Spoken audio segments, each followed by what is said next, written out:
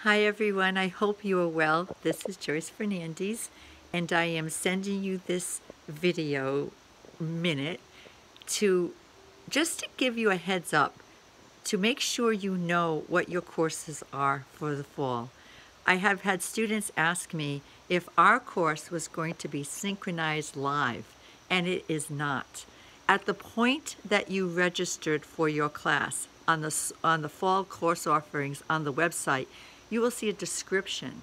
Check all your classes because some of them may be synchronized live, which means you have to show up at a certain time on Zoom or Microsoft Teams, whatever modality that the class is doing. Our class is not like that. Our class is a true online original, meaning that you have 7 days to do the coursework at your own pacing. All the assignments are geared for 7 days. So the discussion board, you have 7 days.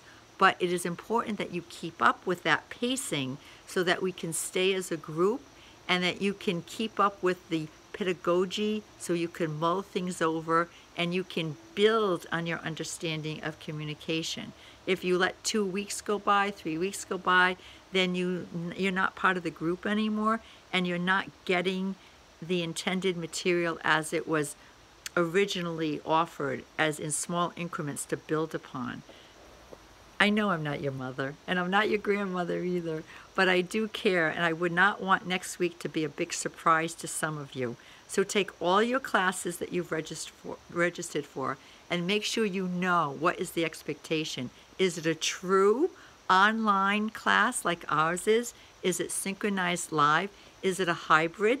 Because there are going to be some face-to-face components depending on the content of what you're doing. For example, some labs will be face-to-face, and if you're in culinary arts or you're in dental hygiene, you'll have face-to-face.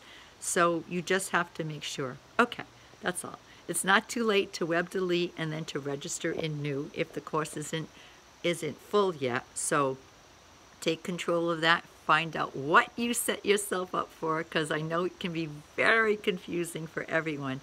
And I will see you online next week.